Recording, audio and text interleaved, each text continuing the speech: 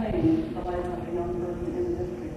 Either that year, or I'm not sure of the year, but there was a death in this period in the district. So I guess people were scared of it and knew how serious it was.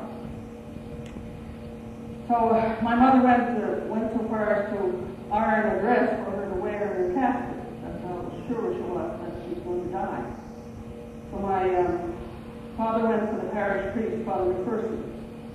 When he arrived, he went immediately upstairs to where my sister was in bed. After some time, he came downstairs and said to my mother, "She will be all right." And from that moment on, my sister steadily improved to a complete recovery. My mother and others maintained that it was the intercession of Father McPherson who saved her life. That's the story that came right from home. Now, another lady from the St. Peter's area told me a story about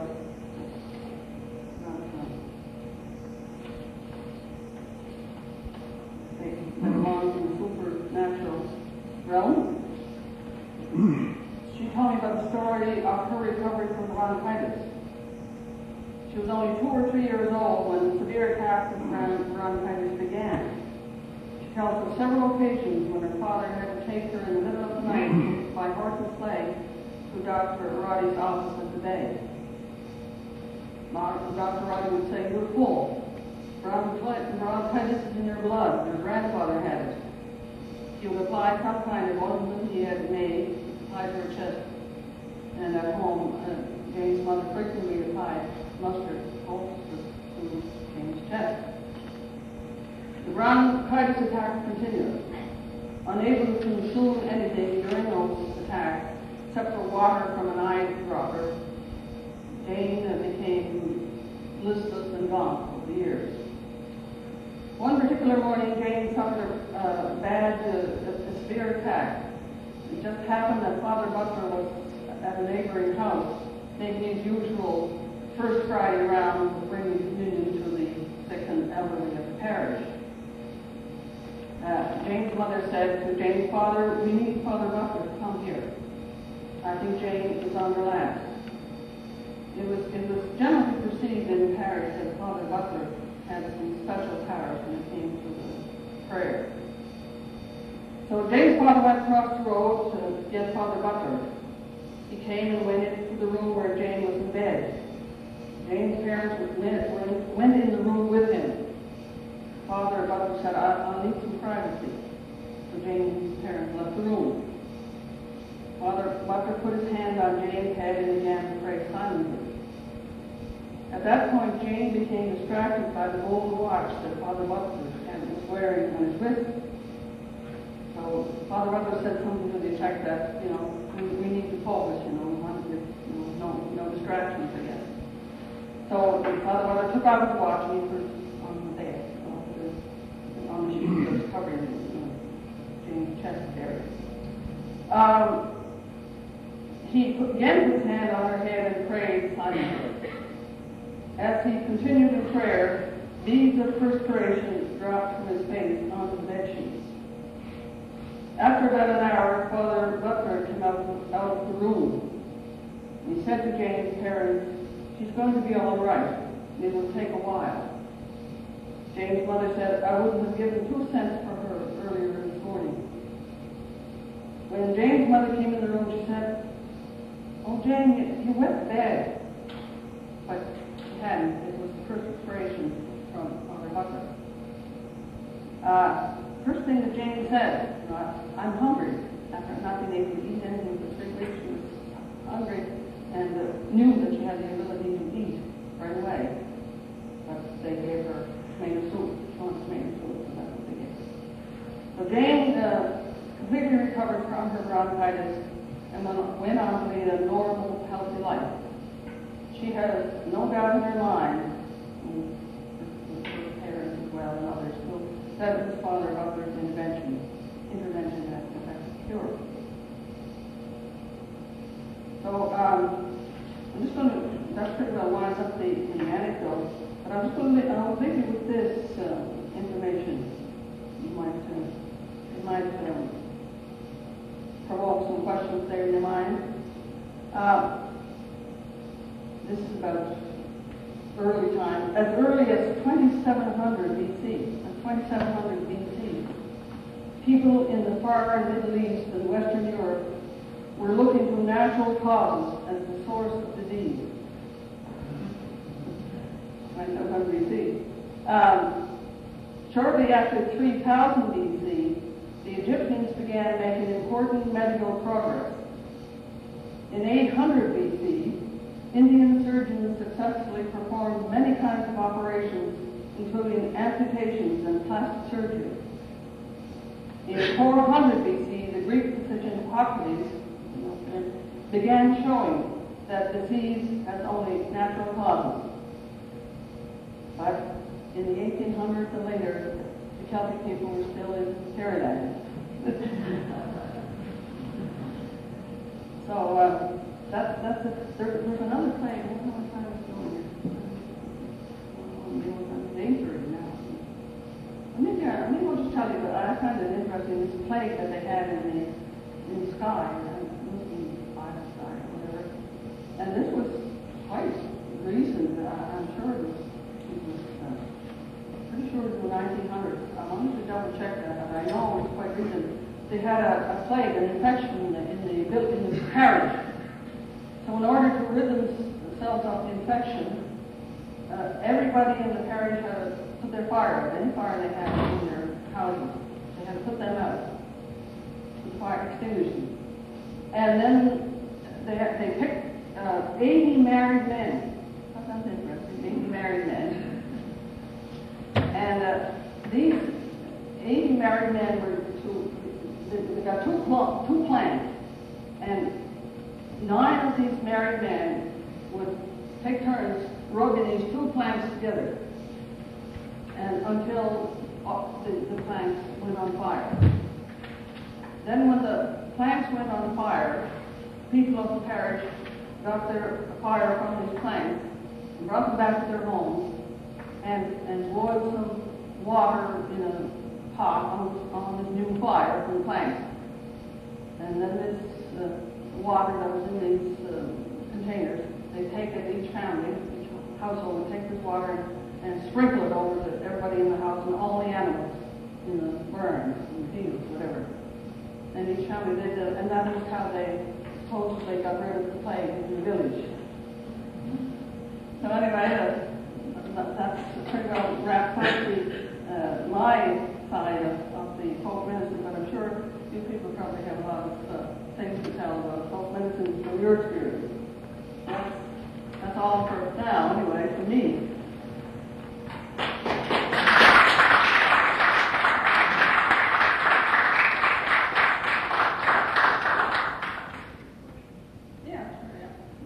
Any questions for Jenny? Questions or stories? Comments? Questions? Well, that thing about the cure medicine, even though we don't know what it is, it reminds me of what's happening nowadays. They're infectious. Yes. And you don't actually break into this. Yes, I think that. This. Yes, I think there's a lot of folk medicine around today that corresponds with this. Yes. Yeah. Yeah, I heard about therapeutic medicine. Yeah. Yeah. But people today are doing a lot of things with over-the-counter stuff or folk medicine. It's homemade remedies, I guess you call it, probably. Whether there's anything in those that placebo effect is, involved or not. Because they say a lot of these natural remedies, if you really have them analyzed, there's not so much of that main ingredient in them. But people are swearing by them, how good they're doing for them. So I can think that may be in the realm of home remedies or folk medicine or whatever.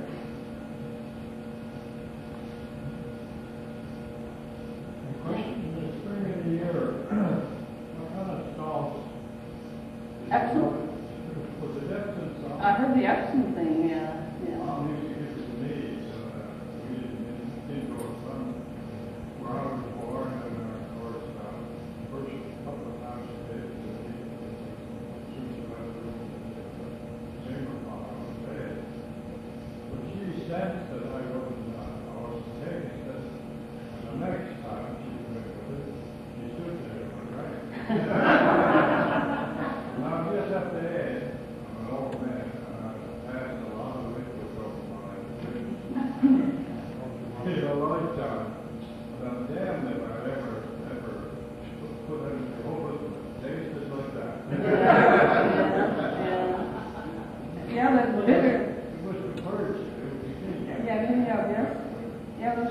of things. Somebody was telling me about boiling burdock and burdock bitters. They use around for burdock what? Yeah, burdock bitters. They had boiled. Oh, that I is. went to the store and boiled off that. I read the doctor, and the doctor said, you better take burdock bitters and not eat chocolate cake and white bread. I never ate white bread since. I still eat chocolate cake. I didn't take 3 bottles of this burdock bitters. It was so bitter. I'm telling you, you wouldn't want to stay in the same room with us either.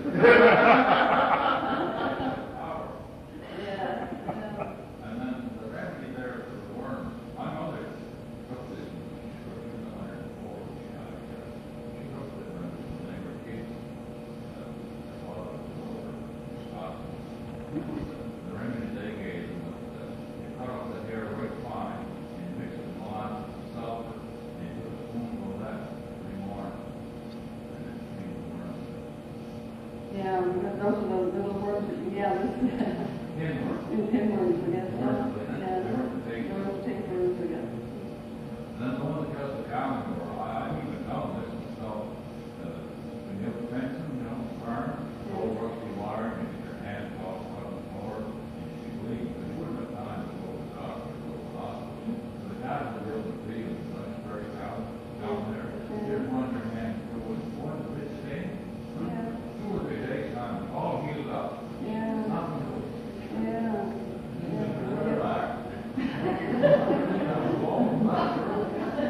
Well, urine committee are quite good. It's supposed to be in some readings of it. For a baby, it was cooking pot. Make porridge with urine, and they use that way. The urine, I guess, had a curative effect on a lot of culture. Jenny, in your area, was there a particular family that was noted for having the cures or the remedies? Well, this Kitty Donald, I think, the prophets that had the term of getting the thing of the eye. I think she might have been designated as a white witch. They call them white witches as opposed to black witches. Yeah. A white witch and a fairy, a witch and a fairy, a white witch and a fairy were kind of the same, but they were distinct. So white witches, they call them in Scotland, and fairies in Ireland.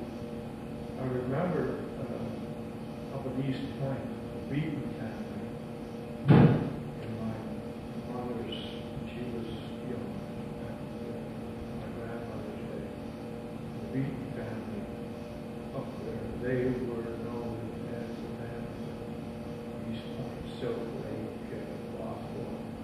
Anyone had a real problem. There was a lot of commonly known cures, but if there was something different, go to the Beatons. Yeah, well, I came across that in my readings about the Beatons, but they're well known in the doctors, and you passed on down to them that they were the people who effective cures for I did come across, and I remember you talking about Beatons. Yeah.